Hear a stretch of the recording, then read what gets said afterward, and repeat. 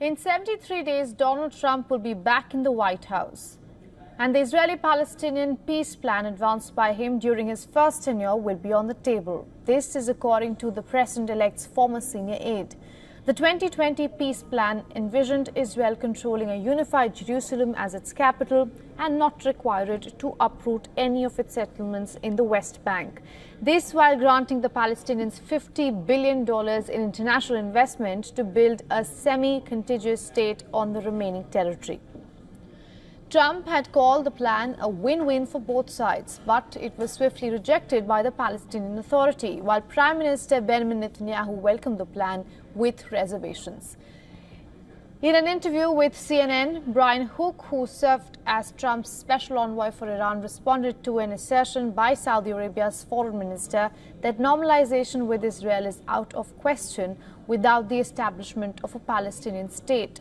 Highlighting the peace plan, Hook said much of that work is still relevant today. He reasoned that the proposal contained all of the conditions that Riyadh is seeking in order to normalize ties with Israel.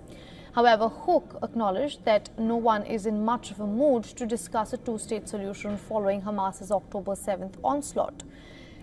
He claimed that the Israelis at present are focused on keeping them safe from what he referred to as evil terrorism. Hook did not comment on Russia-Ukraine war, but Trump has claimed that he would end in a day through a negotiation deal. He has not elaborated on what he thinks either side should give up, and the president-elect wants the U.S. to disentangle itself from the conflict, given the tens of billions of dollars spent supporting Ukraine against Russia.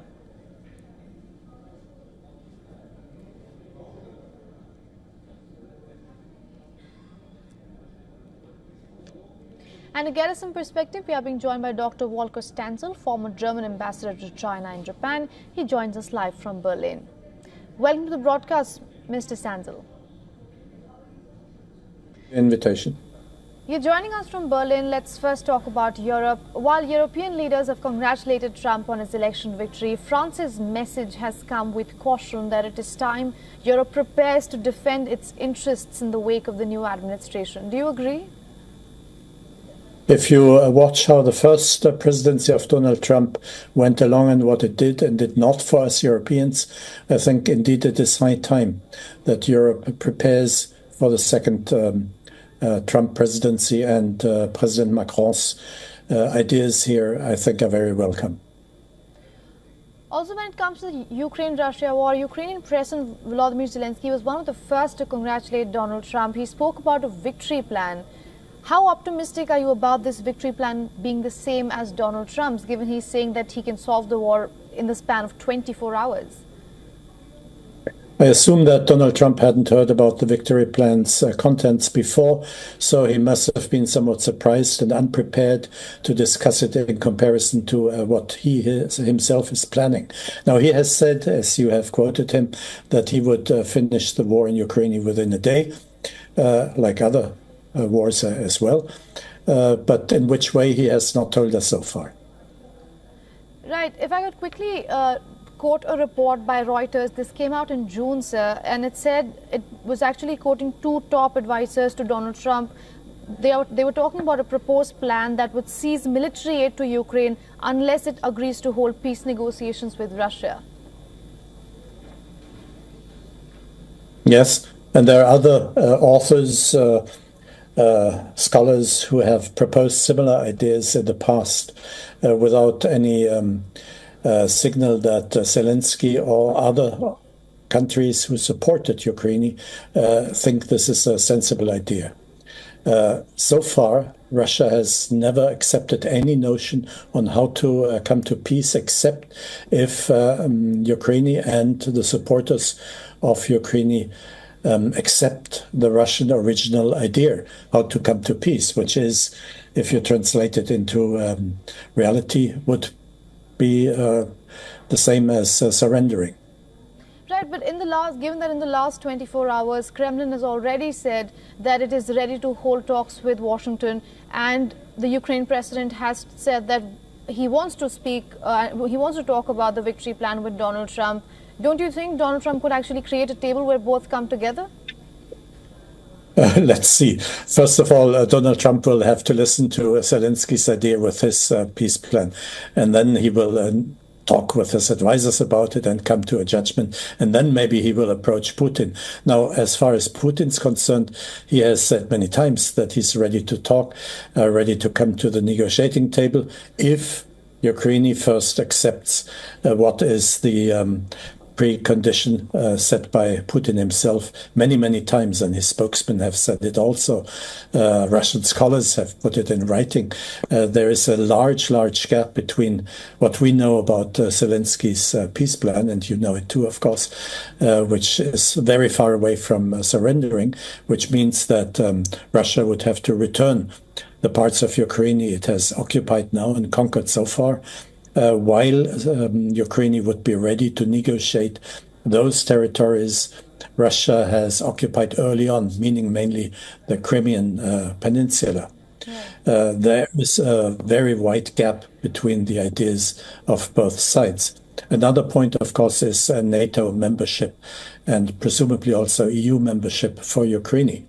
This is for Ukraine a demand on which they think their survival depends on. And one can understand that, because had NATO in 2008 agreed to the notion of Ukraine joining NATO, presumably there would have not been the attack of February of 2022 by Russia against Ukraine. So Ukraine has learned that it needs partners who are reliable. And that is why it feels it needs to join NATO. This, of course, is a no-go for Putin. No, Trump indeed has a long way to go to bring the two together to one table. All right, let's talk about the other peace plan for Israel's conflict with the Palestinians. We're also hearing that it will be likely back on the table once Donald Trump returns to the White House. That'll happen only in January. Your thoughts? Well, in the past, the present government in Israel has always refused the two-state solution, a solution which in the early 1990s, 1992, was on the table in Oslo, and to which at that time the Israeli government had agreed. But then there came problems in the negotiations with the Palestinians, and we had a new intifada beginning, and it all went to nothing. So now we have both sides, both the Palestinians and the Israelis, very skeptical about this two-state solution. But everybody knows at the same time, without giving the Palestinians their own state, and without the Israelis accepting that Palestinians will have sovereign state on the territory of what is now the West Bank and probably also Gaza. Without that, there will be no peace. So again, it's a tall order for Donald Trump to convince both parties, the Palestinians and the Israelis, that they must make a sensible step towards a two-state solution. And of course, the Palestinians will only agree to such a solution if they can be sure that there will be a guaranteed to be a sovereign state. And Israel will only agree to it if it can be fairly safe that its security will not be compromised by a Palestinian state, where maybe many people say they want a Palestinian state, as they say nowadays, from the river to the sea, from the Jordan River all the way to the Mediterranean, which would mean annihilation of Israel. So again, there is a long way to go for both sides. What I think is encouraging is that the Arab countries, Saudi Arabia, for example, have not refused outright what Donald Trump has said and proposed, but that they are ready to bring some reason into the negotiations. That is very important, I think. All right, Dr. Stansel, thank you so much for all those insights. Good to speak to you. Thank you.